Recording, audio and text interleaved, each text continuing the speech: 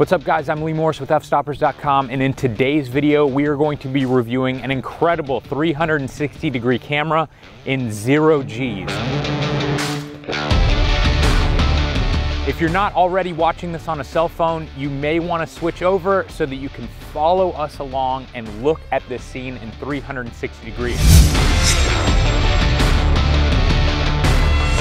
I was invited to attend an incredible photo shoot put on by the website company Wix. If you're looking to build a website, check out their stuff. They give you all the tools necessary to do that.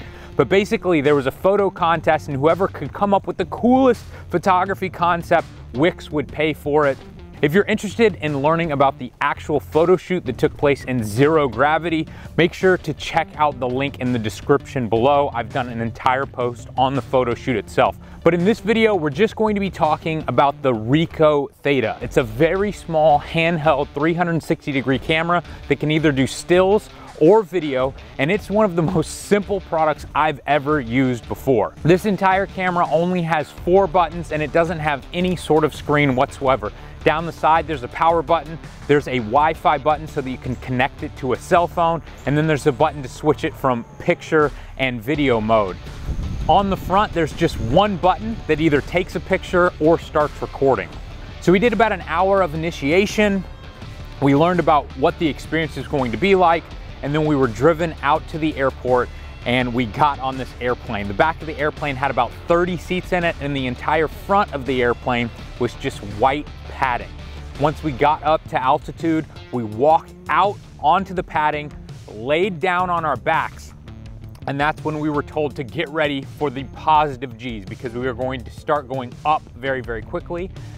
And then once we reached the top of that peak, we started going down, and that is when we started to lift up off the ground and experience 0 Gs.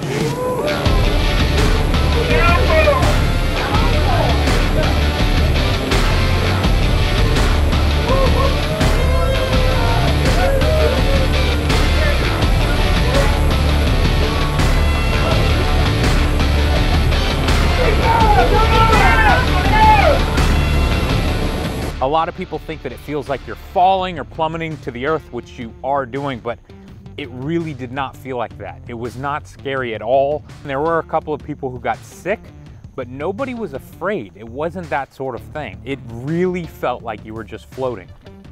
Now, obviously, as I'm floating around and spinning all over the place, this footage is kind of all over the place as well. You don't really know what's up, what's down. And while this photo shoot was happening behind me, I was actually able to stick the Theta up in the ceiling. And what that allowed me to do was get some stationary footage. So the camera itself was totally stationary while everybody in the plane was floating around. As you can see, we had a lot of problems with the photographer floating around, the model floating around, the lighting, the guy who was actually holding on to the ProPhoto B1, he's floating around. So the photographer and the lighting guy actually had their own person whose job it was to just hold them down so that they wouldn't float around the airplane and they could actually get the shots that they had planned out. Now, when I got back to the computer and I looked at the footage, it looked crazy on the computer, and there's a few things that you have to do to actually make it work online.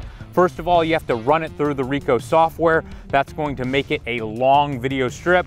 But if you actually want the video players to recognize this footage as 360 degrees, you have to embed it with some special code to get Facebook or YouTube to play back the footage in 360 degrees and give the viewers the option to scroll around. As you'll notice, once you take this footage and you spread it out and you make it 360 degrees, it's not the highest quality. However, for such a small camera and so relatively inexpensive, I think it's still pretty cool for what it is. Throughout the process, I also was able to snap some pictures. I found that the camera wasn't particularly good. It didn't do very well in low light. I captured a lot of blurry shots that I thought would have worked out, but when I got back to the computer, I just realized they were kind of unusable.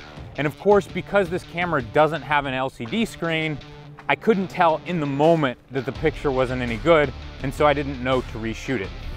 Now, it is possible to hook this camera up to your cell phone so that you can view the images as you take them, but I had a lot of issues with the app. I didn't find that it worked very well, and so for me personally, I'm not going to be one to use this camera with the app very often because I didn't find it to be very reliable.